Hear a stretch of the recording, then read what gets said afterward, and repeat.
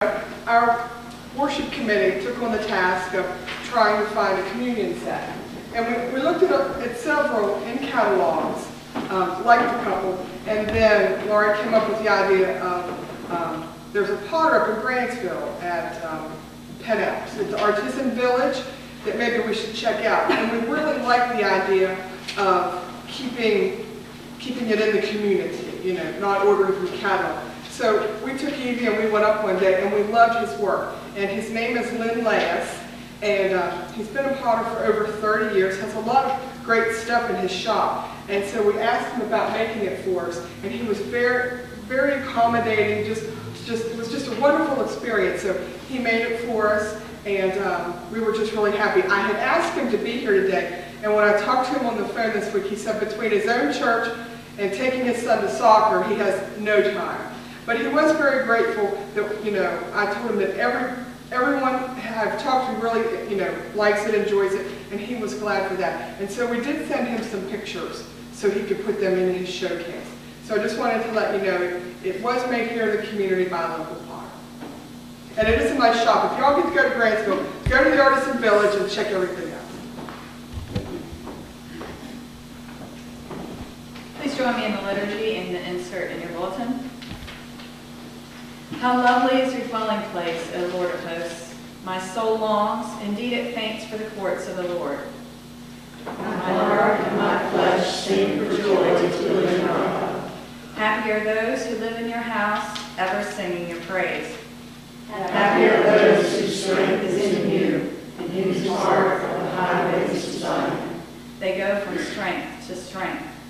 The God of gods will be seen in Zion. For a day in your courts is better than 1,000 elsewhere. I would rather be a doorkeeper in the house of my God than live in the tents of wickedness. O Lord of hosts, happy is everyone who trusts in you.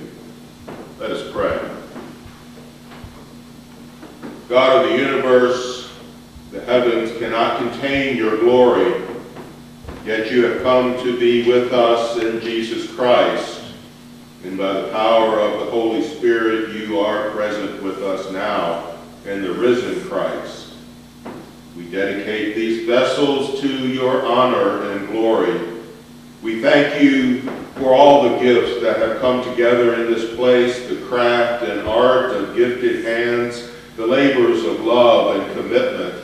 Bless this work, O God, that these vessels may extend your grace to many and diverse people, that all who seek you here may know your presence in their lives. By your grace and according to your will, may the gospel of Jesus Christ be truly proclaimed and the sacraments rightly administered, that the body of Christ may be nurtured and fed here and strengthened for Christ's service in the world. Amen. Gracious God, we come to you empty, and you invite us to take, to eat, and to drink. May these vessels be used to your glory, and your people be filled with your presence. As you feed us at the table, Lord, may we, your earthen vessels, carry your treasure to the world.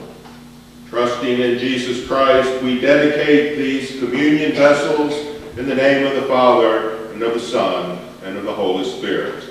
Amen. Amen.